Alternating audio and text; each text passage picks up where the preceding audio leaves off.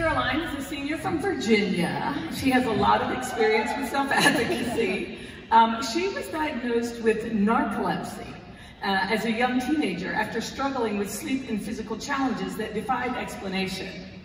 Now she's a youth ambassador for the Narcolepsy Network. We joke about this. I'm not going to do well with that. It's a mouthful. It is. And she's advocated on Capitol Hill with the Rare Disease Legislative Advocacy Group. You can learn more about Caroline's work. She's going to be presenting immediately after this on a panel. Yep. And I know that the Narcolepsy Network also has a table, a booth? Yeah, booth 631, if you want to talk about narcolepsy. And if you could, because a lot of us aren't familiar really with narcolepsy, can you tell us a little bit about narcolepsy and kind of how it would impact a student? So narcolepsy is a neurological sleep disorder, which is characterized by 5 major symptoms. There's excessive daytime sleepiness, which is normally the most prevalent symptom for patients. And it's the inability to stay awake. Not just that you're really tired, but you cannot stop yourself from falling asleep, no matter how much you care about your class. Then there's cataplexy, which is personally my largest symptom, which is temporary muscle paralysis caused by intense emotions, like laughter or shock. And then there are also disrupted nighttime sleep, which is when you lie in bed at night and you toss and you turn and you can't fall asleep, which is why you're so exhausted during the day. And then there are different kinds of dreams and hallucinations and sleep paralysis problems that also occur. And then you were mentioning, we were talking about one of your friends or someone that you know, and his IEP goal specifically addressed his narcolepsy in a particular way that I think others might learn from. Yes. Narcolepsy, you should absolutely get accommodations for.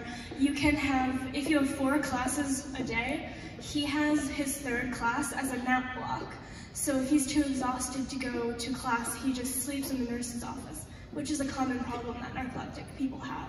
And then he makes up the coursework. He takes an online course over the summer to make up for what he misses. Yeah, that's a great strategy. Thanks for sharing that. So what have you learned since you've started becoming an advocate and working on policy? So I've attended Rare Disease Week on Capitol Hill, and I will also be attending the World Orphan Drug Congress in the very end of April. So I feel like I've learned that we as individuals with rare diseases can often feel like we're alone. But when you think 1 in 2,000 people has narcolepsy, you still have thousands of people who are standing with you.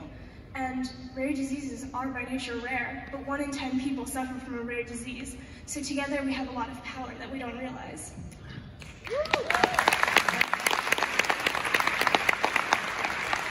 And I know you've been applying to colleges, and you're eagerly awaiting hearing back. What do you plan to do in the future? Are you going to carry on working in this area of policy? I was recently made the lead youth ambassador at Narcolepsy Network. The Youth Ambassador program is a group of young people who have taught how to be advocates, and I'm in charge of basically making sure that we're effective and that we're passing on what we know. So I'm definitely going to be continuing that in college. And I plan to go to college in DC, if possible, to study political science and neuroscience so that I can be an effective advocate with a scientific background.